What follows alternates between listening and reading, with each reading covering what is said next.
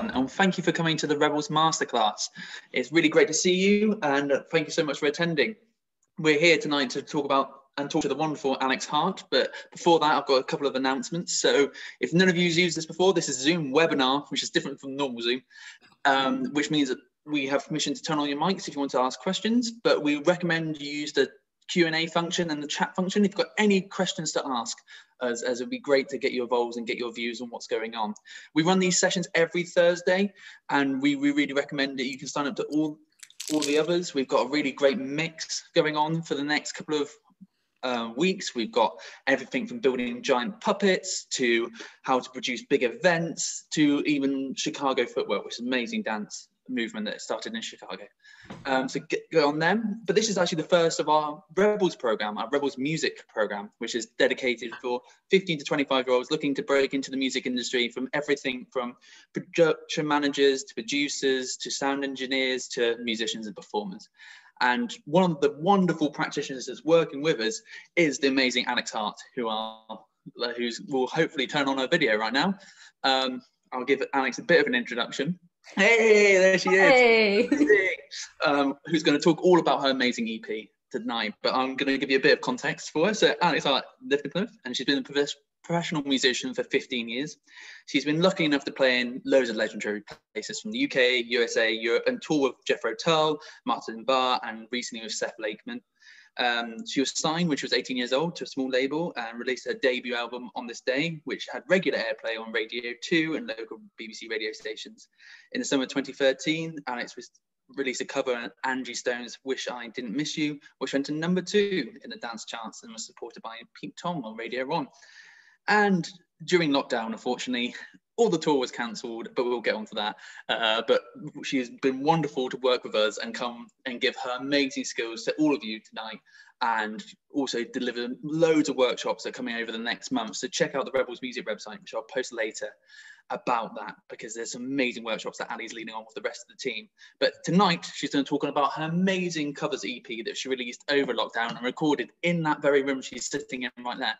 It was the room, right, Ali? It was right here, yeah. Right there, which is called Under the Covers, which can be bought on Bandcamp, which is a fantastic covers album that I was listening to on my walk on the way back, and I've been listening on many walks. It's very chillax music. So she's going to talk about how she recorded that. I'm going to disappear because nobody wants to hear from me, and I'll be back later. So I'll hand over to the amazing Alex Hart. Wow, what an introduction. Thank you, James. It's quite crazy to hear your life story from, over Zoom. But I really appreciate that. It's quite nice to remember what we do for a living during this time. So yeah, it's really great to be a part of this. Thank you for the opportunity. Barbican Theatre are amazing. And they've saved me basically from going absolutely stir crazy during a lockdown, being a musician with all my tours cancelled, and just basically like going crazy. So when the pandemic hit, I had a few jobs. I started working in the COVID call center, which was quite interesting. I think I've still got a bit of PTSD from that. And then I started working in a cafe, which was great. I really enjoyed that. I like hospitality. Then I worked in a restaurant, and then I just thought, you know what, I want to teach. I want to try and teach guitar. So I started teaching just online at home, one-to-one on Zoom, which was quite difficult. I'd never taught before. I have no training. I taught myself how to play. I basically just kind of went back through my brain and thought, what can I find in there that other people might find interesting?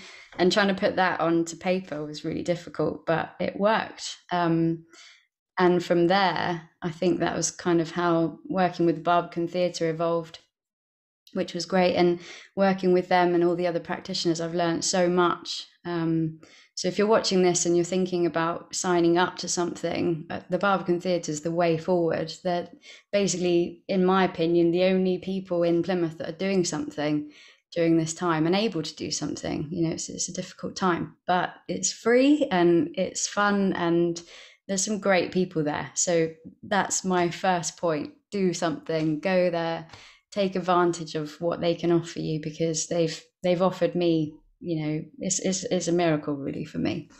So yeah, basically what James was saying, I'm a musician. I've been a singer-songwriter for 15 years now, basically. And I recorded an album when I was 17, 18. It was very pop. And at the time I was so young, I didn't really have much of a say over what it was and what it turned out to be, just because of my naivety. But it was all, good things, lots of industry people, which you probably hear that word quite a lot.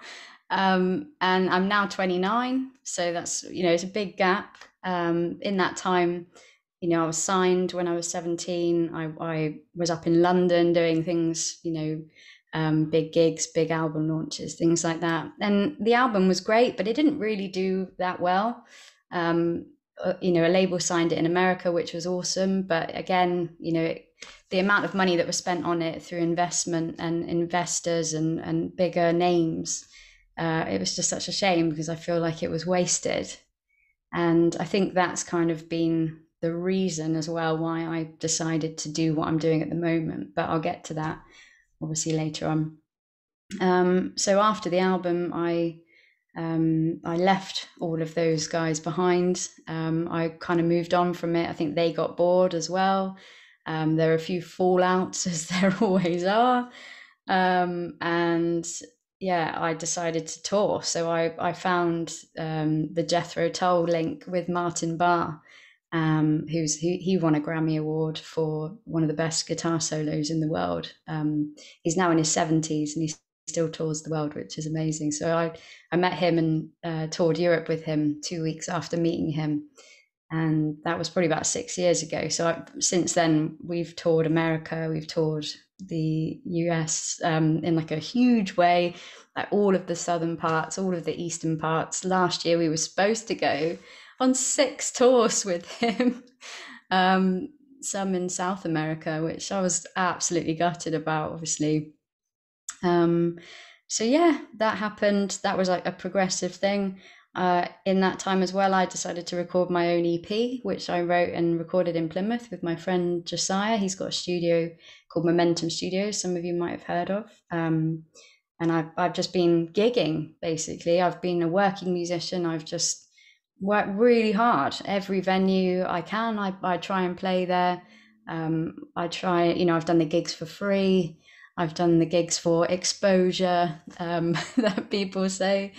I've driven up and down the country by myself to play, to nobody, or to play to a few people, or to support an artist that's not really worth supporting. I've got a lot of history there, which I think is great because it's shaped me, and I feel like I've worked up the ladder. And almost, in music, there's not really a promotion. There's not really you haven't got a boss that can help you step up the ladder. You've just got to do it for yourself. But I think I've learned the hard way, and I'm really grateful for it. I think it's given me a lot of insight and a lot of grounding, just to make money out of music, but enjoy it. Don't see it as like a chore. It is a business, it is a job, but enjoy it. That's the main thing. So more recently, I've been working with Seth Lateman, which has been really great. We've done an album with him. The last tour I did before lockdown was with Seth. And at the moment, we're working on a new album of his, which is, sounding great. And at the moment as well, I've just obviously released Under the Covers, which is my covers album, which I'm going to show you today. But at the moment, I'm working on, again, more material, because it's just so easy with this setup at home, the place I'm sat now, to do that.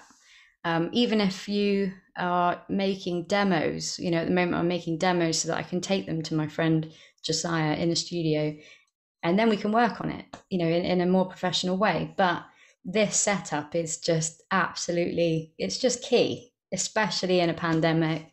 It hasn't cost me like much at all. I have borrowed things from people. You'll be surprised what friends have got in their garage or in their car sometimes. So going back to record companies, I wanted to talk a little bit about that, because a lot of artists these days always say, well, you need to be signed. You need to have a record company behind you to do anything. And I just don't think that's true. And I think a lot of musicians nowadays don't think that's true either. You can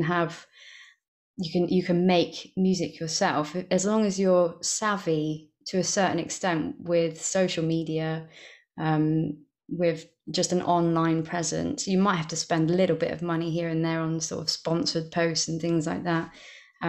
You can do it yourself. There's ways, obviously, recording music at home and then sharing it. You can do that yourself from this computer that I'm looking at the moment. You can get on Spotify by yourself. You don't need a label. And I think unless you're going to sign with a huge label like Sony or EMI or something, there's just no point, because actually most of the time they take most of your money, and then you owe them for years. I don't personally, as a creative person, I wouldn't want someone like that to have ownership of what I do. I'm not a big shot star. I live in Plymouth and I gig, and I'm lucky enough to tour with all these people, but for what I do, I'm not the EMI standard, but so I wouldn't sign with anyone unless it was big shot people. But so I'm just going to talk to you now. Like, while I'm sat here, I can just chat and chat and chat, and then we'll get through to looking at what I've got around me. But going back to releasing music, so licensing your work, once you've recorded your song or your album or whatever, you're going to need to license it. So the best way, and the way that I've been doing it, is through a website called Easy Song Licensing, and Ditto Music. So you pay like a subscription. It's really cheap, and if they're your own songs, it's ridiculously cheap. But because I had cover songs on my last album, I did have to pay more of a fee, because obviously I'm covering other people's work, so I have to make sure that I've paid my way, and I've paid for the songs. Basically, I haven't written them, I've done my version of them. But when you sign up with these licensing companies, they generate codes. So if you're going to put them on Spotify, if you're going to put them on iTunes or on a CD, they come with this, I think it's called an IRSC code or something like that, ISRC, I'm pretty sure. And basically, when your song gets played on any of those platforms, CD, Spotify, anything, or on the radio, for instance, it basically just, something happens. I don't really quite know what, but that goes back to your royalties. If you need to sign with a royalty company as well. Sorry, I'm like babbling here. It basically comes back to you. So any time that's played, that generates a little bit of income. That gets sent back to you. It's registered to you. So it could be played anywhere in the world, but they have to legally, if you've got that code, send you the funds. So it is vital that you do that. Again, talking onto that, make yourself a member of PRS, because Performing Rights Society, I think it's like 70 quid to start up. This is if you're, you might not want to release any music, you might just want to make music, but this is, it's just the first thing you should do, because this is how you get all your royalties sent to you. It goes through PRS. They send you a check every quarterly, I think, quarterly part of the year. And again, that's linked to Easy Song Licensing. It's linked to everything. It's like the hub. It's like the Facebook, the social media of music industry. So just three things: PRS, Easy Song Licensing, and Ditto Music. Ditto, spelled the way you think it is. Just look them up. They're pretty self-explanatory when you get there. Oh, well done. Yeah, you posted that in the chat. That's great. I'll keep that one up there as well, actually. So if you're gonna release music onto a disc, which is a great idea, it does cost a bit of money, but it's worth it. There are some really good companies around. I personally use a company in Plymouth, and they are called DMS, Disc Manufacturing Services, in Plymouth. They're really reasonable. I've just ordered 100 CDs of my new record, and I think it's about 250 quid. So I just recommend it. If you even just want a small batch, they do bigger batches and it's not much more. I just wanted to make a really limited amount. But they're great. They're really easy to work with as well. So, and obviously it's nice to keep it in Plymouth as well. If you're going to release music online and you're thinking, Spotify takes all of your money, basically. Spotify is great to get heard, but it's just not worth it if you want to make money out of what you do, and you should, because it's great to do it for fun, but it's also, if you're thinking of starting a career in music, you need to be earning from it. So I would say that Bandcamp is a really good way of releasing music, because they do take a slight fee. I think it's like 15% or 10%. And if you're going to get payments through PayPal will take a little percentage as well. For instance, my album has gone onto there, and that's how I've been selling it digitally as a download. It's really easy, and they explain everything to all the people that go on there, so you don't have to worry. You just shove it on there and forget about it, and they just do the rest. But so if I put my album on there, I think I put it there for £10. I probably get about £7.80 from it, something like that. And it's still, it's a bit of a pain, but it's actually the best way to earn money from it. If I put it onto iTunes, I get way less. Like it's crazy. And Spotify, I get probably 0.1 of a penny, which is madness. Hopefully Spotify is gonna fizzle out one day, but we're all part of the game. So yeah, I've gone through that. Obviously, yeah, it's nice to sell merch as well. When you've got merchandise at your shows, it's great having CDs there. Even like Bandcamp, you can give people codes so that they can go and download your work. It's really handy. So yeah, I'm gonna talk you through the studio gear that I've got, which is so simple. I'm gonna try. Hopefully, you can, I was going to do it on my iPhone so that I could kind of show you around the room, but I think it will be okay. But you can see this microphone here. Can you see the one that I'm talking through? Right in the corner. This is the first microphone and the only studio microphone I own, actually. It is a Rode NT1A. And as you can hear, it's quite clear, hopefully. And it came with this pop shield as well, which is really handy. I think the whole thing was about 150 quid. And it's just top quality. A lot of people with home studios say that's what you should get, and I swear by it. I've recorded my whole album with that one microphone. Every guitar part, every percussion bit, every vocal, everything, the same thing. So yeah, that's your first step. Get a really good microphone, but it's not that expensive. The next thing is an interface. And I don't know if I can really show it to you because of the position here, but I've got a Focusrite Scarlett Solo interface, and it's a box basically like that. And it's red, and it's got an input for your jack lead and an input for an XLR for a microphone. So just two inputs, and it's so easy to use. It just plugs into your microphone or your guitar and then into your computer, and then obviously connects to your speakers. But it's just necessary, like you need it to do anything. It's the connection between you playing music and going into your computer. And obviously you need a computer. So I'm guessing that most of you will have one of those because you're watching right now, unless you're on your iPhone. That's the big thing.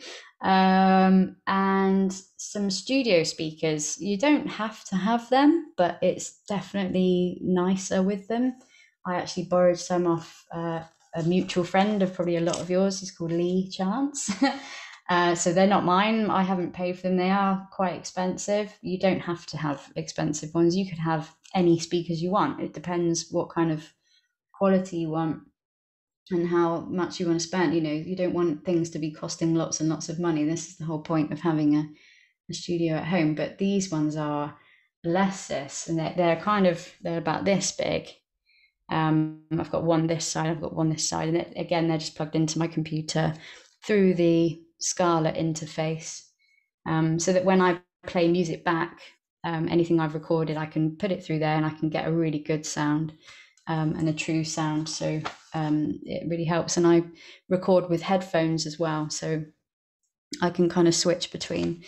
Bearing in mind, guys, you know, before lockdown, I had no idea how any of this stuff worked, and it's just fiddling about. I probably spent about half an hour on it, and I worked it out. You know, it may seem complicated, but it's really not. My setup is so basic, and I know that, again, it might sound like it's not, but it really is. So yes, on my checklist of things. Right, okay, I'm going to share the screen with you now. So I'm going to show you a little bit of what I've done, kind of like a before and after. So share screen. Okay, hopefully you guys can see that.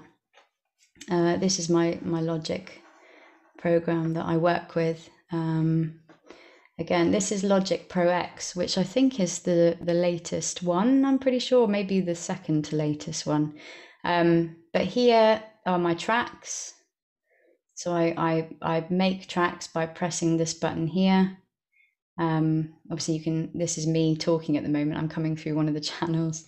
So I make tracks, and then basically I can either loop them. So I've made a kick drum here, and I can loop them here, which makes it in time. You know, so that's quite a really effective way of doing it. I've got a tambourine, which I've just recorded myself. This is a shaker that I've taken from like a little sample. My acoustic guitar, which is here, a second acoustic guitar. And then I've put like some little guitar harmony parts on here. So sort of like little, this looks quite complicated, but to be honest, I don't really know why it looks like that. I think I've just done a few takes and it does that for you. So I don't get confused by that. Again, another harmony, my bass, when I recorded bass, I'm not sure what that is, main vocal here. These ones are probably harmonies, I would have thought, audio 7, audio 8. Oh, More Than a Woman belt. Wow, giving it beans there. I did a lot of work on this track, but what I did is just track them up, like just layering, and you know, because it's just me, I haven't sent it to anyone, and a harmony here. So what I thought is I'll play you some of this just so that you can hear. I'll kind of go from here really, where everything's coming. And this is a cover that I did of More Than a Woman by the Bee Gees. And again, this is really basic. I haven't got any effects on here. This is my mixing desk here. And as normally, if you've got effects, it would show here. You can kind of like, you know, move things around to give it more depth and whatever. But I've just left it completely flat because I sent it to Josiah and I thought I'm going to let him do all that stuff. I didn't really know what I was doing. So I just wanted to play music and record it. That's it. So hopefully that's a little bit straightforward for you. It does look complicated. I don't want it to be for you guys, but until you get it and you try it for yourself, you know, that's how you're going to learn really. But here you go. We can take forever, just a minute at a time. So really dry, you know.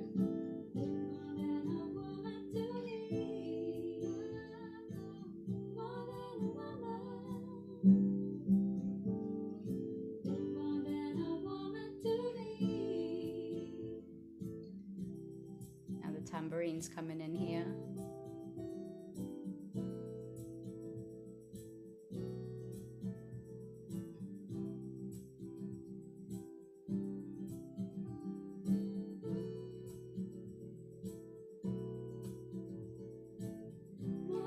So yeah, you kind of get the gist. Hopefully you could hear that.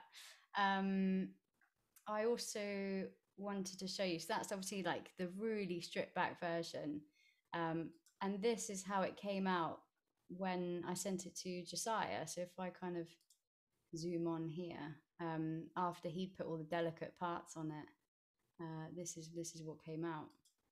Fall in love with you again. This is the only way that we should fly.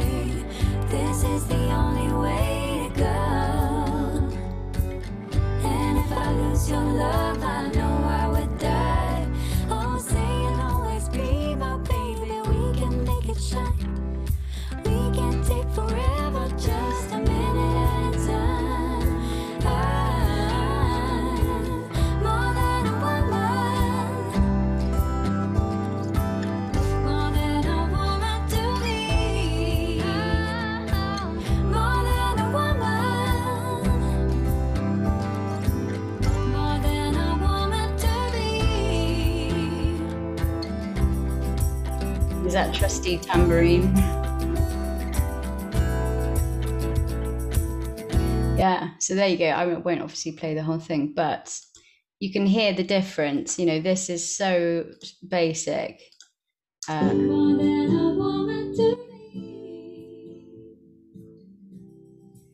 You know, there's no reverb on there. There's nothing, and you know, if I'd spent ages playing with this, you know, I would be able to do that. But because I knew I was going to spend a little bit of money with Josiah, I kind of left it as flat as I could. And obviously, as I've gone on, I've learnt more and more about the program. When I first started, I had one channel, I had one track, and then maybe another one, maybe two, and one was guitar and one was voice, and that was it. And that was fine. You know, that's the thing. Start off small. Start with even just do one track and just play guitar and sing at the same time. Like, and that's the only way you're going to learn. Yeah, it was. I'll stop sharing with you for a second. I wanted to show you sort of how I've made some of the parts. So, because I don't have a drum kit in this room, basically. All I've got some bongos, I've got a shaker, which I love. I use it quite a lot. This tambourine is probably the one that you heard. Really apologetic if that's really loud in your headphones or whatever, but this thing is supposed to be on your foot, and I love holding it and smacking it. So yeah, I use that one quite a lot. If I'm making a kick drum sound, basically my way of doing this, which is really weird, is I use my hip, and obviously the microphone's here, and I just go like this. And that's my kick. So I do that. When I've recorded it, I'll show you. Say I've just recorded that. I'm going to screen share again. I would go, say this is the kick drum, for instance. I would then, you know, I'm clicking on this, it's highlighted, it comes up here, this is your mixer, and it says compressor and channel EQ. With these two, you can just change whatever, like you can make it sound as crazy as you want it to. If I clicked on this compressor here, you know, it comes up with all sorts of stuff. You can use preset things. I could go into drums because it's a drum that I'm trying to create, and then just what am I trying to create? I'm trying to create a kick. There you go, rock kick. Click on that, and it just sets some. I have no idea what this is. You know, this is just absolutely like, what is VCA FET? I have no idea. But it just does something. You've just got to play around. Rock kick. Okay, we could try. We could try live drums. There's so many different things. Just look through and experiment. And again, EQ, I'll show you what that looks like. You can go up here to manual, go to drums. Again, we're trying to make drums, and find kicks, refresh kick. I think some of the other ones I used were like low end kick, and then I've just looped it basically. So I've looped the channel, and that's my beat all the way through. So it's like, do you need a drum kit? You can just make stuff, as soon as you've got your beat, and then you start bringing in your shakers.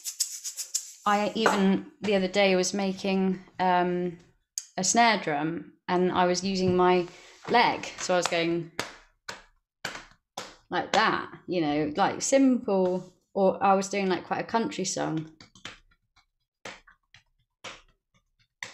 like anything. If you can play it in time and you set your metronome, you can just create anything. It's amazing. It's so good. So yes, what was I up to now? So yeah, okay, I wanted to talk about original music. Obviously I've spoken about my covers album, but just a really quick introduction to kind of songwriting, because I'm going to be like running some songwriting clinics as well. And songwriting is one of the things I've been teaching online, as well as guitar. So if you're a beginner guitar player and you want to learn more as well, then I'm happy to help out. But for songwriting, it's been great. I write all my own music as well, and things. It's been interesting thinking about structures of songs and hooks, and trying to find hooks that will hit people straight away. Things that like taking apart a song that you really like from an artist that you really like, and thinking, how did they do that? Like, what's the structure? What's the thought process? Most ideas, unfortunately, have already been done. That's the thing. But we can learn from them, and we can expand and be inspired by that. I was just going to show you. I'm going to get my guitar quickly. A song that I wrote a few years ago. It's about my mum, actually, but just little things. It's a song called Home. You can find it on Spotify, unfortunately, and iTunes. Home. It's in Dad tuning, so it's like really nice detuned open tuning. It's beautiful. So instantly, for me, that's a winner. It's really nice to play with different tuning on guitar if you can. And if you want to learn about that as well, I'm happy to help. Totally. I love it. Absolutely love it. But just structures of songs, I thought I'll play you kind of half the song. You can hear the different structures, hear where it lifts up, trying to get the chorus to lift, the verse, quite far down. Just a bit of dynamic, really.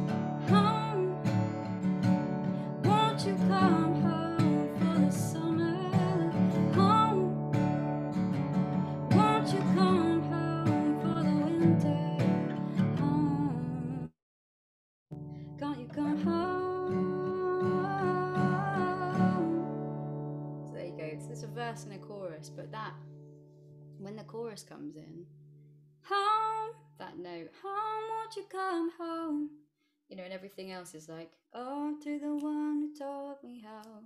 You've got a good structure. Then there's a middle eight, just some different chords. If I can remember how to play it.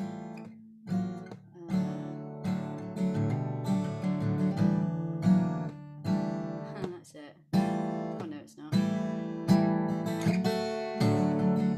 Again, simple stuff.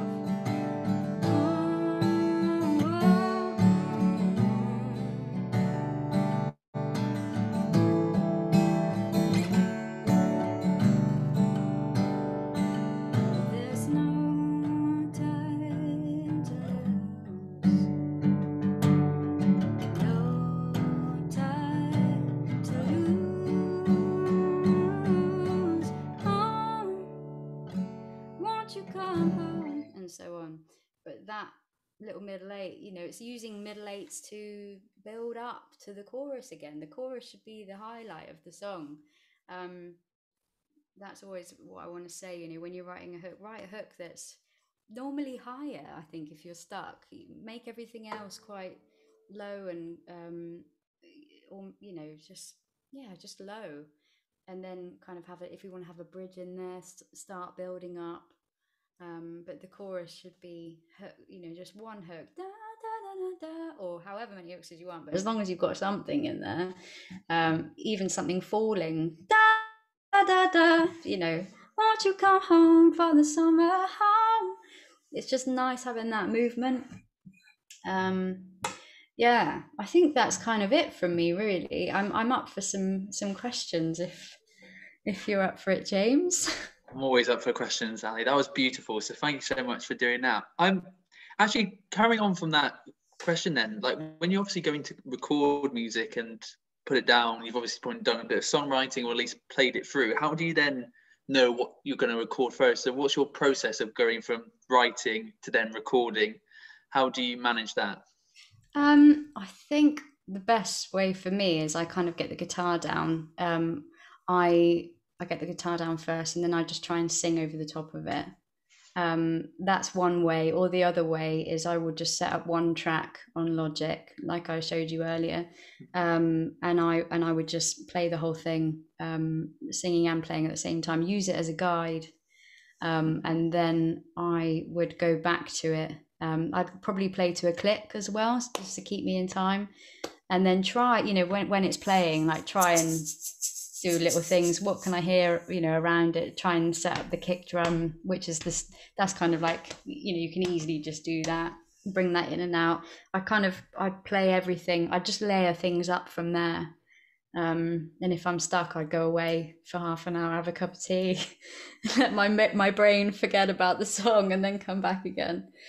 Yeah. So is it like slowly with the building? Did you find, especially making it home, was it you just were grabbing random things and occasionally, or just very much as spontaneous whilst listening back to it, where you wanted to add stuff? Or was there sometimes you knew a certain song, you're like, I know the Bee Gees use harmonies all the time, so you're like, actually, I need a lot of harmonies to play reference to that? Or I think it was spontaneous. I think because I envisaged like a whole band on it, and I didn't know that I was going to be buying some equipment to record at home. And I just thought, what can I do to recreate sounds? And I'm still not there. You know, there's so much you can use. You know, people even say about radiators, you know, the little grill on the top, if you get a pen and just sort of go along the top, you know, things like that, or spoons. You know, I recorded actually with this notebook that I'm using at the moment. This I sat on my lap and just did, you know, things like that. There's so many things to find, but yeah, I didn't know. It was totally spur of the moment, and each track is so different. Sometimes because of that album, there were 8 songs, and I just chose covers that I grew up listening to, and things that I wanted to play because I wanted it to be fun. I did it for me. I didn't do it for anyone else. I did it to make a bit of an income, because times have been hard, obviously, for musicians. But I did it because I love the songs, and yeah, it was funny because at the beginning of recording the album, I was such a novice on this computer. I had no idea, and you can really hear that sometimes through the album. You know which song I did first, or in my eyes, I think I wasn't that far gone when I recorded that song. So yeah, I would like to say you can't hear that, and I won't, won't make you break down which order you did it in, just in case people want to listen to it. Yeah. But I think that's interesting though, because obviously it has been a very difficult time for in creative industries in general, but especially musicians. And I know there was positive news that Reading and Leeds have announced they're going forward, obviously, which is kind of a sense of live music coming back. But I wondered, like, doing something like this for fun and kind of expanding to recording yourself, did you feel quite empowered over that? Because you talked about your earlier career, about being lots of producers and everything like that. So in a way, obviously nobody wanted this to happen. It's been an awful time, but was it quite empowering to sort of take complete ownership to a certain degree of it? It was. Yeah, I think it's just really hit home for me that you can do it without these people. And these, no offense to them, some of them are really great, but these big shot managers and people like that, a lot of them aren't cracked out to be, what they think they are. And doing something like this where you can have complete creative control is great. You can do it in your own time. You've got no, you set yourself deadlines. The only thing I have struggled with, and I think everyone does, is motivation. We're all suckers for it, especially being musicians, creative people, anyone really, unless you work for somebody, it's very difficult. And when, the thing about recording in your bedroom, your spare bedroom, is that, you're at home. So it's very easy to get distracted. Um, but yeah, I think I've just loved it. I've loved, having it as my project. And when it's done, the feeling you get is like, wow, I did that. It's amazing. Was your house never cleaner when you're meant to be recording the album? That's always, well, I'm always trying to do creative work, something I need to get done. I end up cleaning everything, but that's just me. Yeah, I agree. Before we had this webinar, I did all the washing up, and it was great. Well, that's great. Some people have asking some questions, which is fantastic. So thank you for that. And guys, if you want to throw questions for Ali, anything you want to talk through, throw it in the Q&A section. It's down at the bottom of your screens. But I'm going to go to Scott first, who thanks you for sharing. It's been really insightful and helpful. So it's great to have you here, Scott. Thank you for that. They're asking, how easy have you found it reaching new audiences over lockdown? And what different ways have you found works best? That's a good question. I've actually found, which is really weird, that lockdown has kind of helped me in that aspect. I think because everything is online, if you're clever enough with social media to make posts, and ask people for advice as well on social media, what should I be posting to get the engagement? That's helped me in a big way. I think I basically started to record live videos of me playing. There's this app called Acapella as well, which is really useful. And you can just basically film yourself playing lots of different instruments, and it puts it all together. And you just play over yourself, and it makes this awesome video. And I've been making videos like that, which have been grabbing people's attention. And people want to, I think, because of what's happened with the pandemic and the industry, the music industry, people have wanted to help. So they've kind of shared more things. They've they engaged more. You've got to be clever though. It's like you can't just. I know it's been a difficult time, and a lot of people have sat back and not done anything, which is totally fine. There's no right or wrong. But for me, I've been thinking of ways like, oh, I'm going to make some t-shirts. I've been making candles, Alex Hart candle. This is how crazy it's gotten, guys. Just things, just little inventive ways to reach people. And it's just being clever. If people are sat on their phone all day anyway, scrolling, it's like, use that time, set up a Facebook page, or on your artist Facebook page, write a post about what you're doing, share it on there, little things like that. Make videos of you playing music. That's what people want to see. You know, it's just, I've just seen that. Where can I buy an Alex Hart candle? That's hilarious. They will be out soon. You'll be able to get them from my website, but not yet. Thank you for asking though. Yeah. What was the last bit of that question? Have I answered that question? I think you have. It was talking about what ways you found best reaching new audiences. Is it the kind of thing with online world though? Because obviously it can sometimes feel like when you're scrolling, it's like digital graffiti. Someone once described it as. It's hard to cut through the noise. What have you found works best to kind of get people to take it from, dare I say, a scroll to at least a listen? How do you find that works best? Oh, it's so difficult, isn't it? It's like hit and miss, I think. Sometimes I get it right. I mean, I think the thing that people have stopped to look at on my posts are like pictures. If you get a really good picture of yourself, or you know, I'm not really one to be sort of like loads of makeup and I'll sit and take selfies. I hate it. I absolutely hate that.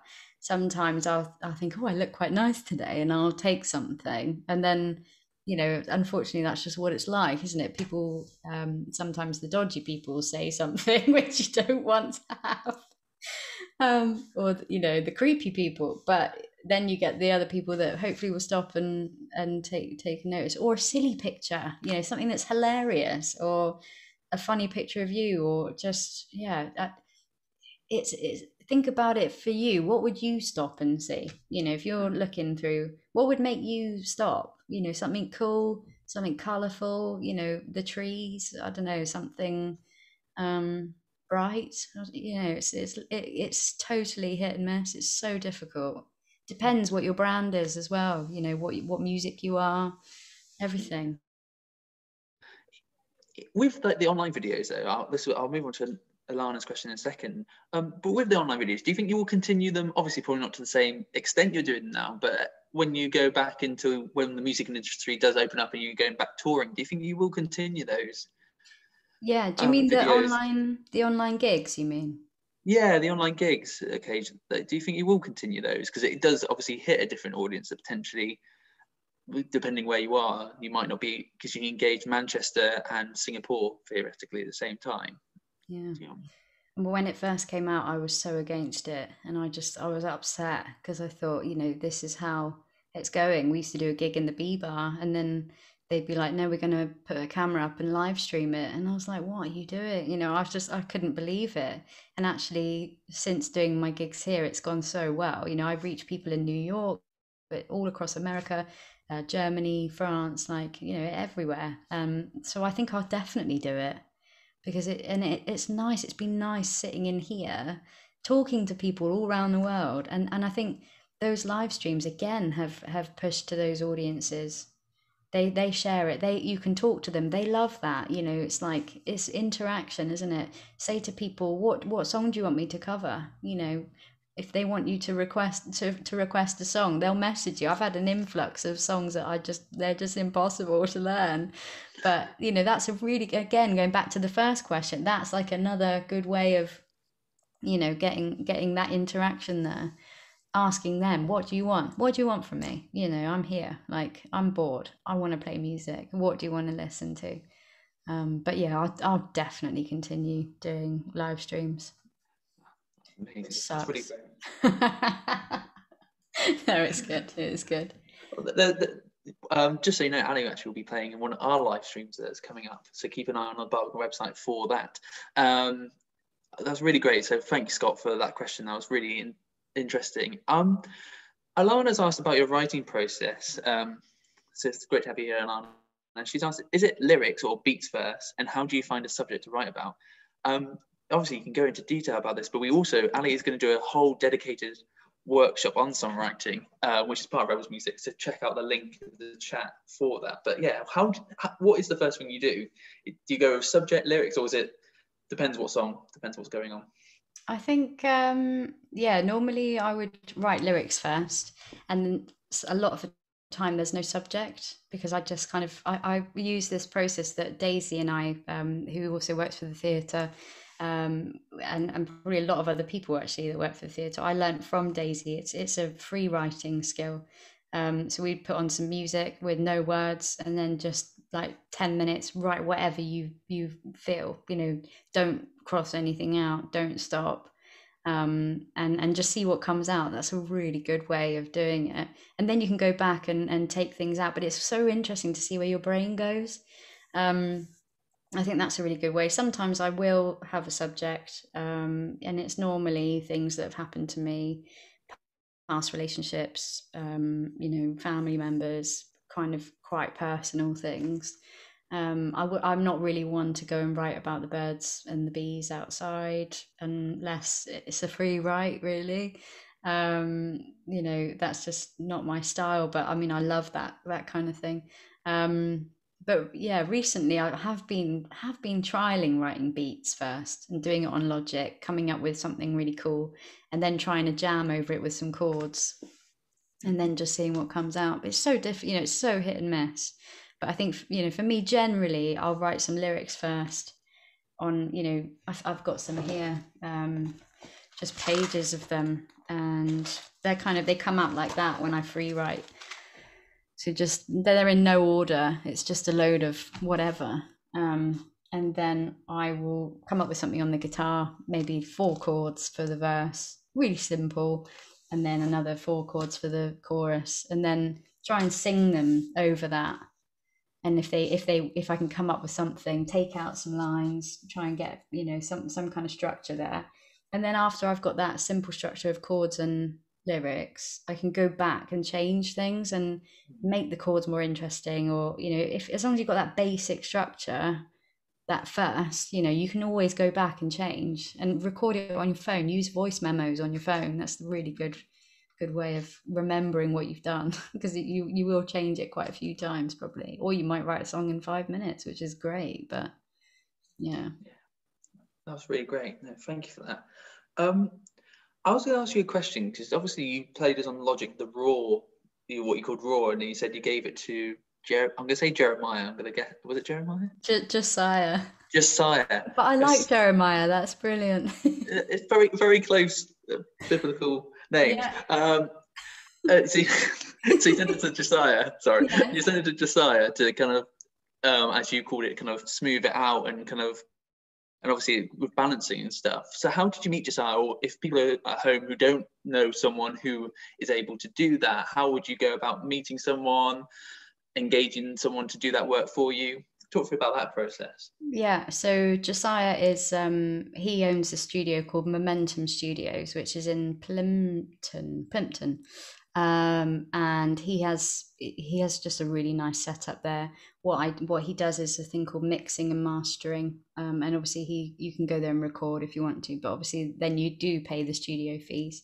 I've known him for years, but you send him your work basically, like I've done here. I'd send him the whole project, and then he would just go through, tidy things up, put some really nice effects on there. The mixing and mastering isn't essential, like you don't have to have it, but it's just, it's worth it if you want to release good quality music. And it won't cost you crazy money, even if you did it track by track or something. It's just worth it if you want it to be played on Spotify or any kind of radio station or anything like that. You like I said, you don't have to do it if your funds are really tight. It's not a necessity, but it is just it helps, I think. And it also it kind of it's also nice to sometimes hand over a project and get something back from someone else, having that input, isn't it? Having just that extra person, because I can imagine, especially at the moment, it's even more of a lonelier process because it is literally yourself in your bedroom doing the work. Yeah, you can vibe off someone else, and it was nice when I sent the whole album to him. He just loved it, and it was so nice hearing his feedback and coming from a guy that records music and knows his stuff, like, and I was just like, what do I do here? I've got no idea.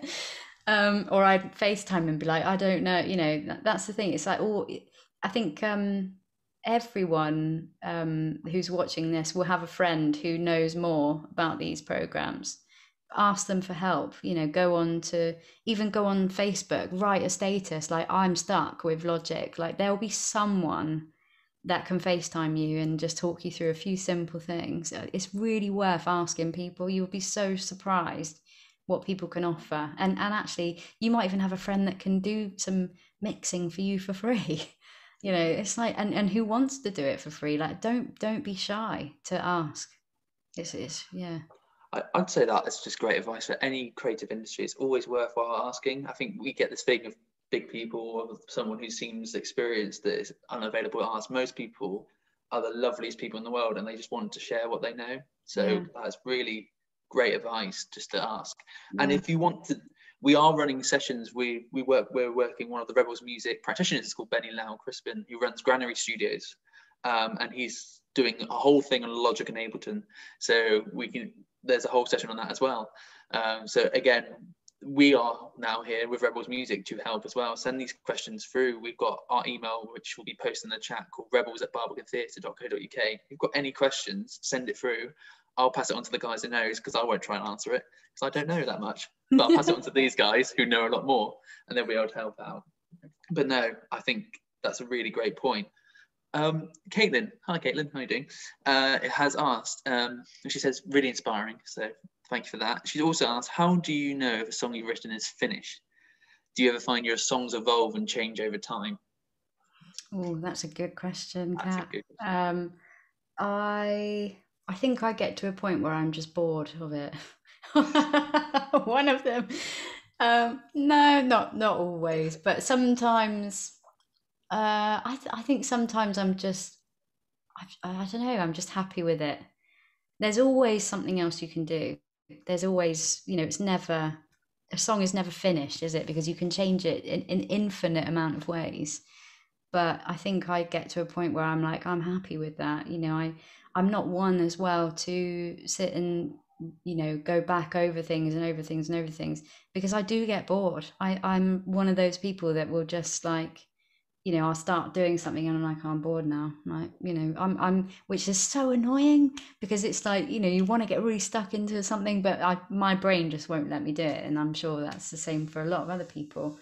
But I mean, yeah, I think, you know, I won't let a song go on for years and years and then keep changing things. The best way, if you're unsure, is maybe try and gig it a couple of times and see what the reaction is. You know, don't be afraid to try new stuff out and about, or play it to a friend, play it, you know, and see how it feels when you play it live. That's the thing, because it changes it completely. And it's also about the response, isn't it? So sometimes you can get in your own head about any creative project. You kind of go, oh, this isn't, and you get so stuck there that sometimes you just need to get it out. We do need to share it.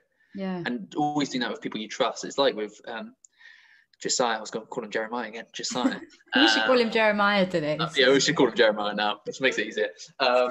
Like again, it's like passing it over is again that help, isn't it? Someone going, oh, what about this? What about this? Because that might be the simple thing that takes it from being brilliant, from you thinking, oh, I'm not sure it's complete, to actually I'm really happy with that. Exactly. And if you know, I mean, at the moment I'm writing and I play it to my boyfriend, you know, and he's not really musical at all, but he's really critical, which is great, you know, and he'll tell me exactly what he thinks of it. And it's like, don't be scared if someone doesn't like it. You know, a lot of things I write, he goes, oh, I'm not really into that. I'm like, okay, you know, don't like take it on the chin. You know, we can't all write bangers all the time. Like you'll write like sometimes 100 songs and get one that you like. I think that was what the Beatles or something. They wrote 100 songs and would pick one. I can't remember if it was them, but that's crazy. You know, I mean, it's for me, that's, I don't write 100 songs and then pick one, but you know, it's like, yeah, don't be afraid to take criticism, because, you know, but it's great asking your loved ones, great asking people that don't have any musicality, because they're the audience, they're the people that you're trying to impress, you know. Even ask your mum. Yeah, definitely. Well, I'm not sure, but always when you see like kind of musicals and stuff, and you see the amount of, like a Disney film or something like that, the amount of film stuff they cut, or even didn't even make to recording stage, is ridiculous, because it is about that. We've got a question here. Say, do you inspire to collaborate with anyone specific? Someone, yeah. That's a good question. Is there anyone or someone new you want to work with, or how do you get into collaborations and kind of building those relationships like Seth Lakeman and others? Well, there's definitely people that I aspire to collaborate with. I mean, yeah, I can't even think off the top of my head like one person now, but I mean, there's a local. Well, actually, okay, yeah, I've got one. A group that I always have gone on about. If anyone has seen me before, a group called the Staves.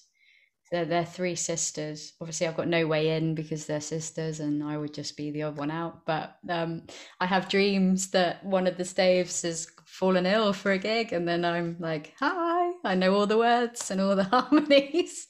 They're amazing. They're three-part harmony folk trio from Watford. Again, I think because they're family members, they've just got this gel, and it's just amazing. They all play instruments. It's just beautifully recorded folk music, basically.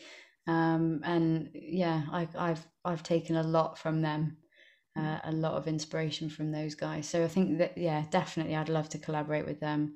You know, I've been inspired by so many different people. I love soul music. I love Stevie Wonder. He's a huge part of my listening, and James Taylor, you know, people like that. I'm really into sort of the classics. I don't know, I've got no idea who's in the charts at the moment. You know, but yeah, I'm not saying they're bad, you know, but it's just I just like the older style really for me. And yeah, going back to Seth and Martin, those kind of things just happened because I was working in studios, um, in particular a studio in called Middle Farm. I don't know if you've heard of it. It's a recording studio in Newton Abbot, and I was just doing some work there for a band, like some backing vocal stuff. And then I met Martin through the studio. So just little thing, you know, it's not what you know, it's who you know. If you get a little session here and there, then they recommend you for something else, and then it kind of goes around like that. And Seth actually was quite a funny story because I've known him just round the circuit in Plymouth for a few years, but he came into the B bar when I was working in the B bar, and he said, "Oh, what are you doing next February? Do you want to go on a tour?" And I was like, "Yeah." I never played with you at all, you know, but that's how that started. He said, "I'm looking for a female singer. You know, I'll send you the tracks and we'll have a jam." He said, "I'll bring the guitar to the B bar and we'll have a jam." And I was like, "Okay." And that was like the next day, you know, and he just swanned in with his guitar, and there was a restaurant full of people at lunchtime, and I'm working behind the bar, and I have to sneak out and play in the mezz, you know, with him, and everyone's looking at us, and it was just like, yeah, it's crazy. So that's how that happened. Amazing. Yeah. That's great. Yeah. I've got a couple more questions. We've probably got time after these two questions for about two more, guys. So if you want to get your questions in, here's your last chance. But so anonymous Cindy, lovely to have you here, has just said, out of interest, can busking help a lot to get noticed? Busking. I've done it a few times. I had a few bad experiences of it. One because I've got a dog, and I took my dog, and this guy for some reason told me to take my dog home. And I was like, "What? She's outside, you know, it was a lovely, beautiful day." And he was all dressed in tweed and like from head to toe, just really horrible man shouting at me in the street. It was really, really weird. Um, but yeah, I've done it a few times. I've done it probably about 6 or 7 times. But to be honest, I don't think it's all it's cracked out to be. I think a lot of people do just walk past you, unless you're doing something really energetic and you've got the energy and the drive to want to do it. Great, you know. If you're busking in a good place, in a good location, you know, a good town that people appreciate it, and then that's great. I think it can be 50-50 helpful, and the other side not so much, because you do, unfortunately, you bump into a few weirdos. You know, you'll get people that, you know, you want to touch your guitar, you know what I mean? It's like you don't know who's there. Like you know, you've got to be very careful, I think, especially now. It's like it's not what it used to be, I don't think. And you know, I know what I'm like when I'm out in town. You know, sometimes I'll stop and listen to someone busking, but normally I'm in a rush, you know, so I don't listen. And and you can be a bit disheartened if you only come home with 20 quid and you've been there for 6 hours. Sometimes you'll do it and earn 100 quid. I think I earned 70 quid one day and I was really chuffed with that. And I've been out for 4 hours, and that's great. I mean, if you can do that, but I wouldn't say it's the best thing. I wouldn't. I think there's like busking. I think it should be great. We should do a bit of busking with a bit of outside performance, isn't it? Where there's a bit more, like seated audience. I think that's really good. Trying to find the balance between that and live gigs and live kind of outside performances. And sometimes if you're doing busking a part of a bigger festival, because like if you're doing busking on the Royal Mile, for like part of Edinburgh Fringe, because it's all a bit more, they've got a really welcome atmosphere. That can be, obviously that's a really big example, but again, it's about all the things I think you would say, because what you're describing is sometimes is traveling around with going on tours with big people, supporting people, tours yourself, and then sometimes playing at a gig in a pub, like what you were saying earlier. It's about finding that balance, wouldn't you say? Definitely, you're right as well. If you're like part of a festival, like even Sidmouth Folk Festival as well, things like that. Busk. You should be busking because that's what people are out to see. But I think if you're on your own in Plymouth city centre on a dark December night, I would just say like that's my experience of it. I haven't done the other side, but yeah, you're totally right, James. Definitely. Yeah, that's great. Okay, final 2 questions, unless anyone wants to throw some more in the Q&A. We've probably got time for 3 more. I'm going to do 2 quick. One first, which is a very quick one. Which is more fun, a big crowd at a festival or an intimate gig at the Beaver? Hard question. I do like festival gigs, I think. I think that's probably what I would, I think I'd probably go for the bigger festival one, only because it's a new experience. I love the B-Bar, I love that vibe, but I know what to expect pretty much, which is why I love it as well. It's going to be a good night. But I think with a festival, you've got the whole buzz of being there. I hate at a festival when you're in a rush to get to the stage and nobody knows where it is and you're on a buggy somewhere and they just don't care about you and you're trying to book a slot to go to the stage and put your gear on there. It's all a bit chaotic. I don't enjoy that bit, but when you're on that stage and you've got a really good sound system and you're looking out and the sun's shining and you're outside, I think that you can't beat that. That's like the dream. It is. Are the organisers really that bad? Do they just not know where the stage is? It depends how big the festival is. It's like sometimes I hate it. You'll drive to the festival and they'll say, oh, you've got to go artist parking. Like, okay. And then you get there and there's someone on the gate and they're like, well, who are you? And you're like, I'm here playing music. They're like, oh, well, I don't know about it. I don't know who you are. And I'm like, it doesn't matter if you know who I am, but I am here to play. Like, you're paying me to be here, or we're paying you to be here. And you're thinking this festival wouldn't be what it is without the music that happens. Like, they treat you so badly sometimes. Oh, mate. But you just know what to expect, nowadays. And we're normally trying to sneak someone in as well. And we're like, yeah, they're with us, don't worry about them. They're just the roadie. They just want a free pass. At least I hope the roadie at least watches your gig and doesn't do comes in with you and goes just like off somewhere else. Oh, they probably normally do go off somewhere, getting the beers in or whatever. Yeah, don't know. So it's a big question. What's the best advice to offer to someone who's just starting out as a solo musician? What is the most effective way to get heard? Is it recording or gigging, or is it kind of a mixture of both? What's your best advice to someone starting out on this journey? Best advice. I think just gig and gig and gig as much as you can.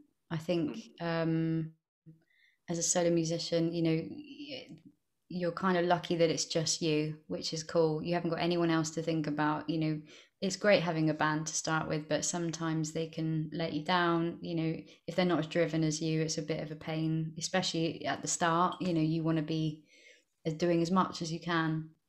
I would say gigging and gigging and gigging and playing and playing and playing is the best advice. I think recording is great. I think you should have a really good recording, even if it's a single. You know, get one song that you're happy with, unless you can do an album. But I would probably start with a single or a couple of tracks. I wouldn't do a whole blown album straight away.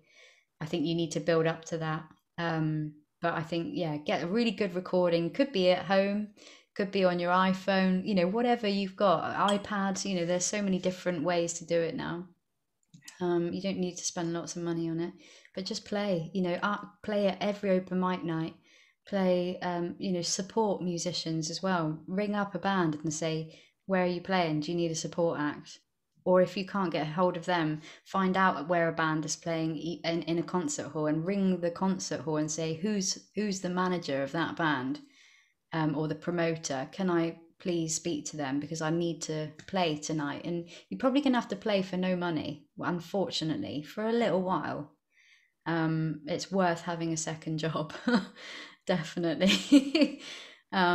You know, which sucks. I hate saying that, but that's the truth. You know, it's like if you're starting out, if you're young, you know, if you're, you know, in your teens, you know, you're not probably going to need to earn lots of money at the moment. So I would just say, just play and play and play everywhere, anywhere you can. Amazing. That's great. Well, I'm going to quickly thank you all guys for the questions. Ali, that was fantastic. And thank you, Ali, there. I'm going to quickly ask you, Annie, about ReBels Music and the other sessions you're going to be running for the rest of the month. And then I think we'll leave it there because it's been a really insightful chat. And really thank you for that. But what other sessions are you going to be running between now and the end of March? So what have you got going on? So it's so exciting. So I'm running a songwriting clinic, which is really cool. And basically you can come to me with any song, you know, even if you've got a verse or a chorus or you're just a bit stuck, bring it to the session and I'll work with you one-to-one on it. There'll probably be a few more people in the session as well, but I'll work with you one-on-one, and then we'll probably spend a bit of time working as a group to, you know, help each other out as well. So those, I think there's going to be 2 or 3 of those actually, which is really, really cool. So keep a lookout for those. And also an introduction to songwriting, which again is more me waffling on. I'll show you kind of my songwriting process, and what I'm doing at the moment. So I think I'm going to be breaking down the new song that I've just written for you, bit by bit, taking things apart, you know. And I haven't really shown this song to anyone. I'm a bit sort of like, I shouldn't really be showing it, but it would be great to show you guys the writing process and just what was going through my head, because it's quite current at the moment. You know, and hopefully spark off a few ideas with you, you know, see what you want to do, ask questions, answer questions. Yeah, it's going to be really fun. Really good.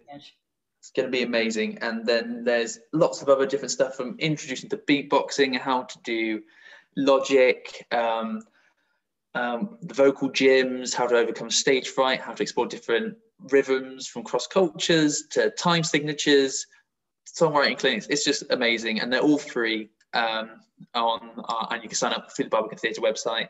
The link's in the chat, and really get involved as much as you possibly can, because there are limited spaces on those. Annie, Alex Hart, thank you so much for all that. That was amazing. It's worth saying to you guys, thank you so much for coming and listening.